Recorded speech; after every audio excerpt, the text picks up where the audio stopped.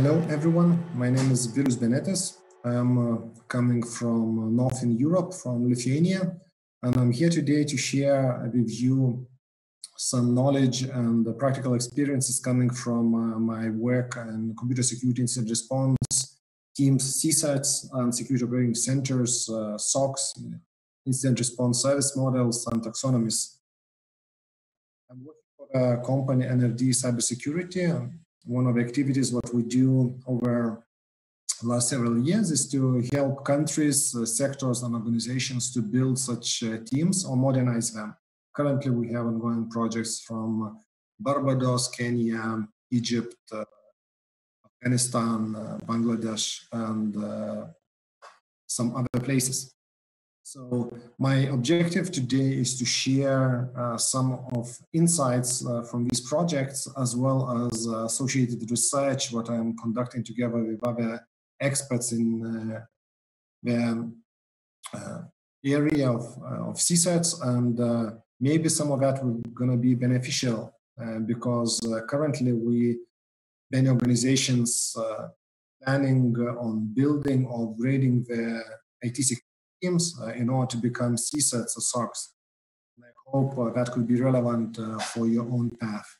When we look at Portugal, you already have 9 teams listed in Trusted Introducer database.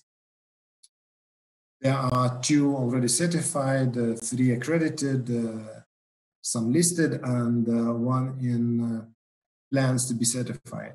So if we consider these teams as digital hospitals, the question is, maybe it's enough for Portugal to have 9 of them. In reality, as the physical hospitals are not sufficient for take care of their healthcare questions. There has to be pharmacies, there have to be private clinics, there has to be practices of healthy living. The same goes with digital health. And in Trusted Introducer, you have 9 teams. In global association first.org, there are only 3 listed. I hope more of them going to join, as well as your teams will be joining and building such operations. So what about today's topic? So it's about taxonomies and service models. Let's start from taxonomies. Then we're thinking about taxonomies. For me, I would like to start from Sandia Labs report with United States based laboratory of partially classified research, what we do on nuclear physics, on defense areas. But this publication is public. Maybe you have already seen it or read it before. It talks about common language for computer security incidents. It's from 1998, more than 20 years ago. The time flies fast. And it talks about attackers or threat actors, which can be hackers, spies, terrorists, corporate traders, professional criminals, vandals, voyagers. It's a longer list from normally thinking about cyber criminals, cyber activists, and countries. And then it ends up with the impact, what these actors want to do. And it's on objectives, which goes on the right side. That means challenge status, thrill, political gain, financial gain, or damage.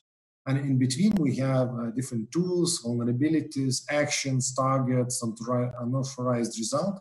And part of that, it's as a called incident or something what is called attack.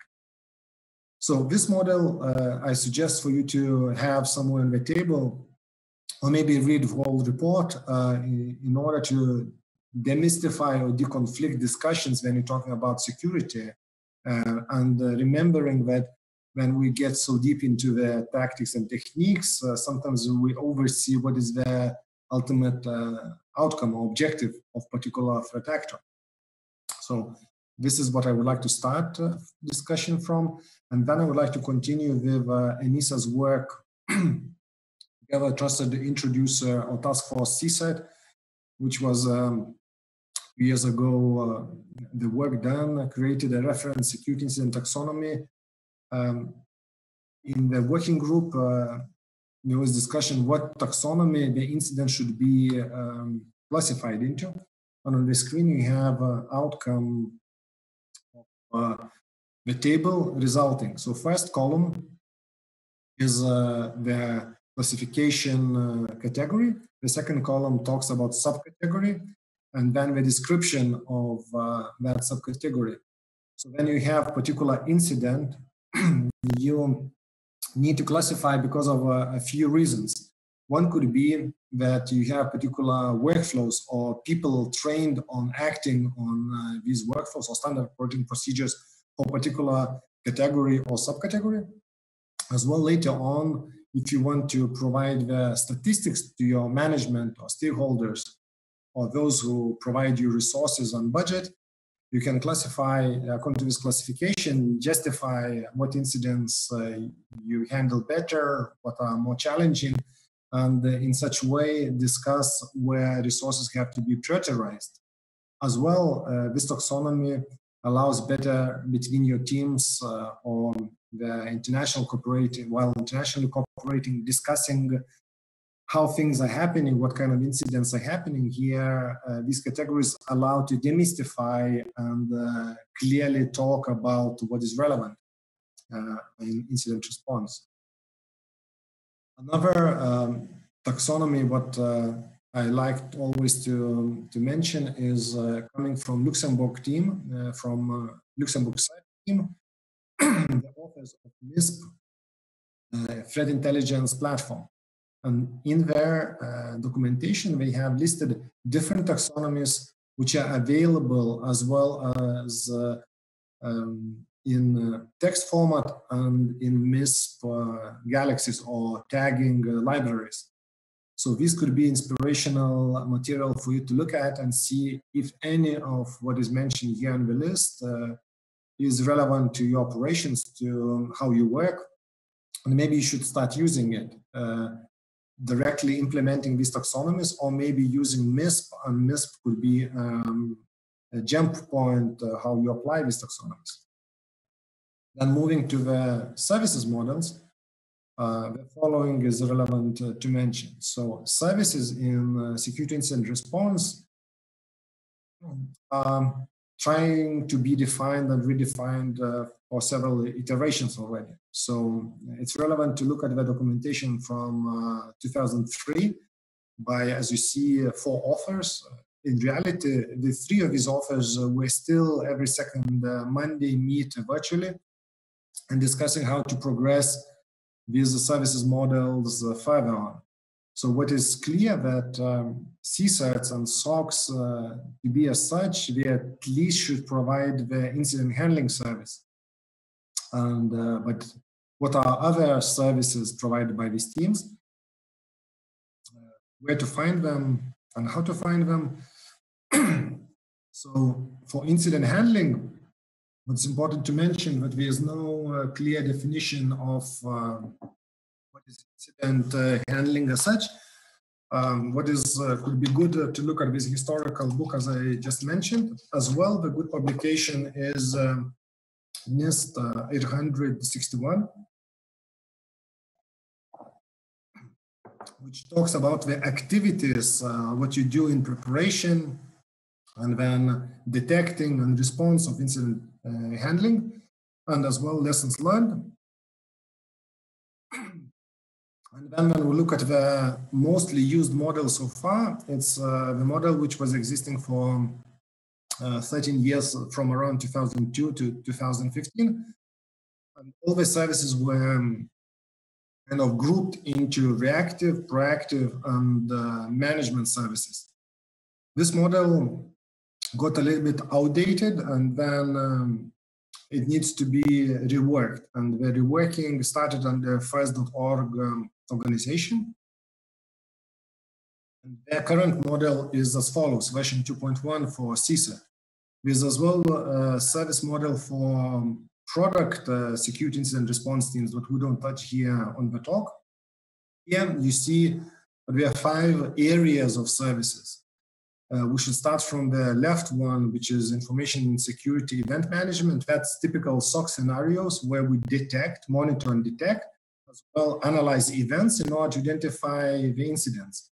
Incident part, the incident handling part is the top, where we look at the report acceptance, analysis, as well forensic evidence analysis, mitigation recovery, coordination, and crisis management. Then another area is the vulnerability management, from scanning, coordination, responsible disclosure, etc. And the two areas in the bottom, we talk about situational awareness. That's what we connect to threat intelligence practices, and we are provided as a service. So that's where we're talking about data acquisition, synthesis, analysis, and communication, as well as knowledge manufacturing or transfer. So awareness raising, training and education, exercises, and then technical and policy advisory. Another model of the services is called SOC CMM. It's created 3 years ago, and it looks into 5 dimensions: business, governance, people, the people who are running the services, processes, how the people are organizing, what processes they deliver, what technology is automating for SOCs, and then services, typical 7 services which are provided by different SOC teams.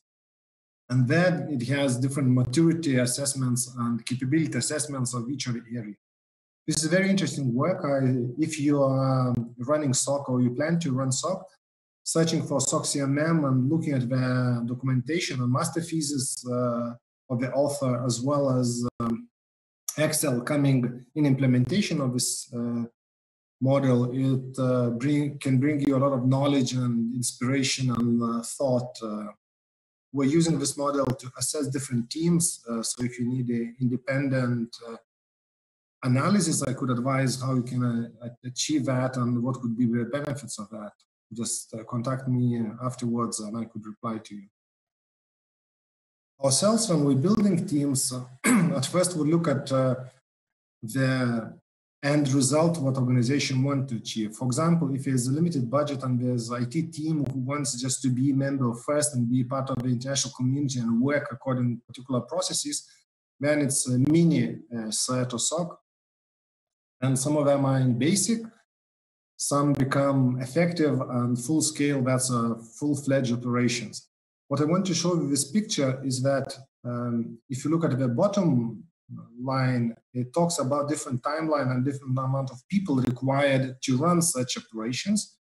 As well, all of that starts from the top, from the governance model and technology implementation, all the CMs, all the whatever you need to deploy.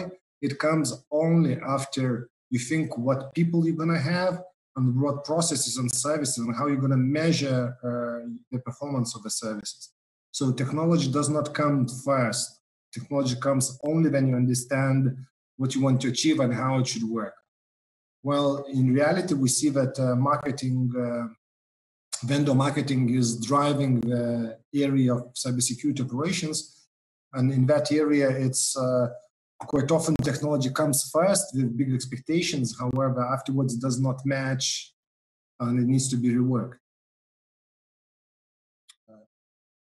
Final slide of my presentation is following. So if we look at this FIRST.org current CSIRT services framework, and if you think what are the typical or baseline sets of services, which might be called not like this, but by maybe aggregated as a security monitoring or incident handling as such, taking whole group of services, we can identify easily that CSIRTs focusing on incident coordination, incident response, not so much on detection, because often CSIRTs even don't have their own networks to monitor. And then some vulnerability and analysis and awareness raising for sure.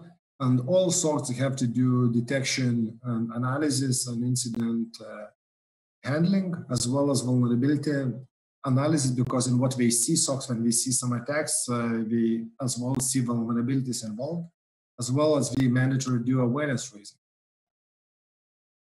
So such tool and such usage of the publication of FIRST.org publication, which is quite long, probably around 80 pages of detailed description of these services, the functions and other information related, can be meaningful as a directory, as a reference material for you when you build or assess or promote your operations further. Or maybe you just need to health check and see or benchmark yourself according to theory or live catalogs of efforts.